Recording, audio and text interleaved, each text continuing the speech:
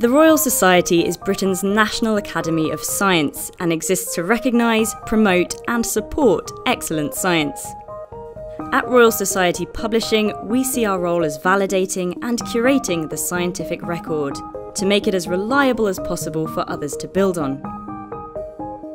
In 1665, we launched the world's first science journal, and since then, we have published some of the most eminent researchers in history and some of the most important scientific discoveries. Today, our 10 journals continue to publish high-quality content across the full range of science. Some of my areas of interest include comparative physiology and behaviour. I developed an idea for a short review on alternative statistical approaches to the p-value. Biology Letters is a short format journal, and that was absolutely suitable for the article that I wanted to publish. My research area, which I'm interested in, is, broadly speaking, materials chemistry. In 2017, my colleagues and I have published a paper in the Royal Society Open Science Journal about a study of a specific zeolite under compression. It was easy to submit to Biology Letters. I didn't have to run to a certain format in my Word document. I really like the multidisciplinary approach of the journal. I think this is the way in the future science will be done, and I think it's good to see publishing moving that way too. The peer review process for Royal Society journals is very rigorous, and within just a few weeks I'd heard back from the journal with their response.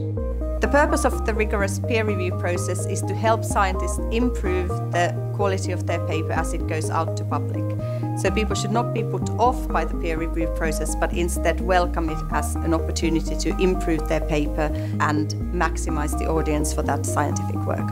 It was nice to see that the editors took time to find the right referees who actually understood our paper and gave us really good criticism to improve the paper.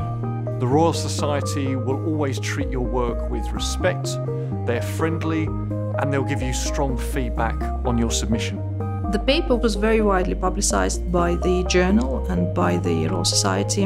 After the paper has been published, it actually led to 2 collaborations with 2 completely different groups who I haven't worked with before. We would love you to submit to our journals, and we can offer you high-quality peer review, we can offer you rapid decision times, and we work closely with our authors to maximise the publicity and impact of their work. I would encourage my colleagues to submit to the Royal Society journals because they are multidisciplinary, they're fast, they have very rigorous peer review process, and they have open access options. At the Royal Society, we want to encourage the most exciting and innovative new science. We want to find the next Rosalind Franklin and Isaac Newton, and we strongly encourage you to submit your work to Royal Society journals.